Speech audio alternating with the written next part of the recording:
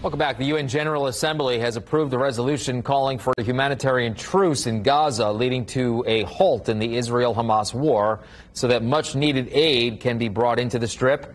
This comes as the Israel Defense Forces announced today it is expanding ground operations in the Gaza Strip and operating forcefully on all fronts to fulfill its goals in the war with Hamas. Gaza residents are now describing the heavy airstrikes last night as a major telecoms company says mobile phone services is completely down due to last night's attack.